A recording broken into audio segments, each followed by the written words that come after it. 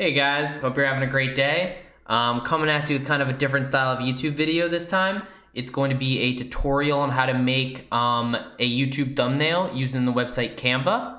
As always guys, I'd appreciate it if you would leave a like and subscribe and comment. Let me know if you guys like this style of video, if you want more of it, or if you don't like it at all, that's fine. This is my girlfriend Chloe, and she's going to be kind of telling you exactly what we're going to be doing today. Hi guys, we are going to be using Canva to show you how we made our YouTube thumbnail and how you can make your own.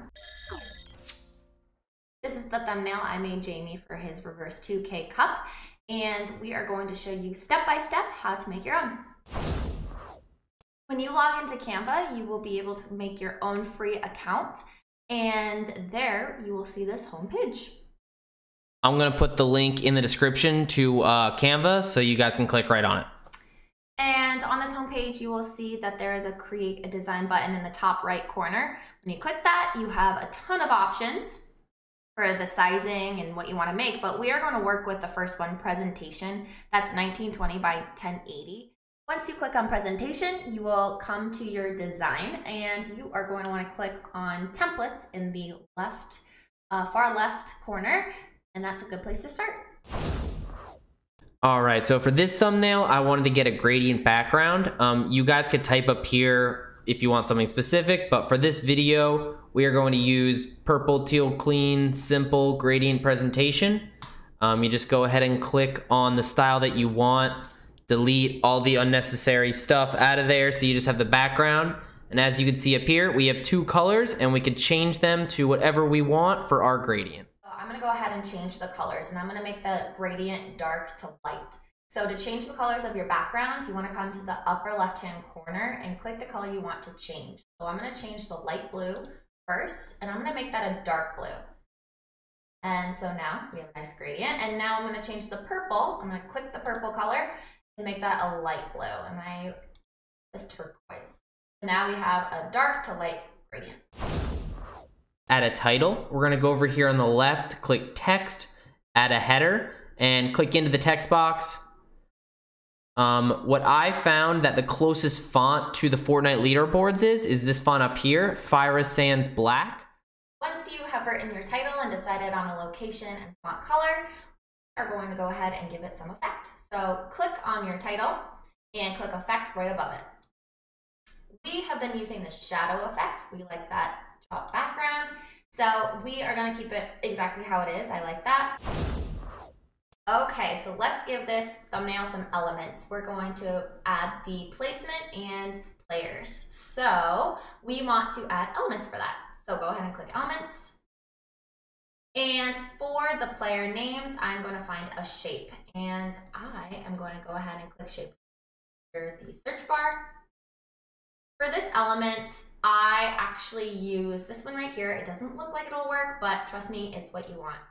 The thing I love about Canva is that everything basically is editable. So I'm gonna go ahead and rotate this shape and change the sizing. So I'm gonna make it longer and make it smaller because it's thick, longer again, and again, smaller.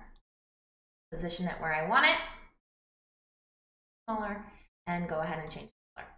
From here, go ahead and use the text feature again to make your placement and player names and position those where you want them. Now that you've added your number sign, your placement, and your player names, I'm going to show you how to make the cool outline to the 900. So when you go ahead and click the 900, I am going to right click, copy, and make a copy of the 900. So go ahead and make that copy. And so I'm going to put it right over the 900. Go to effects, and here I'm going to want hollow to get that outline. Now you can't really see it, so I'm going to change that color to white.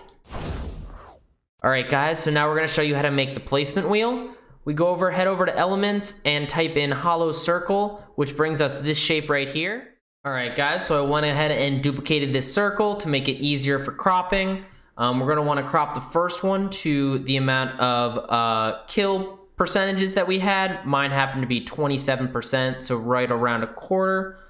Right there looks good. We're gonna click done when we're done cropping, and then we're gonna put this one right over that and try and get as much of this circle as we can.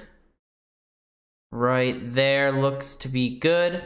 Click done, and then get the final circle, lay it over top,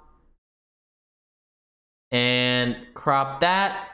And what we're gonna wanna do for this one is leave a little bit on this right side so it can connect better with the other piece that we have. Click done. And then we're gonna want to finally crop this last piece and get that little space that we have on the leaderboard. After we repositioned the graph and made it look good, we took the elimination bar and made that a nice blue to make it stand out.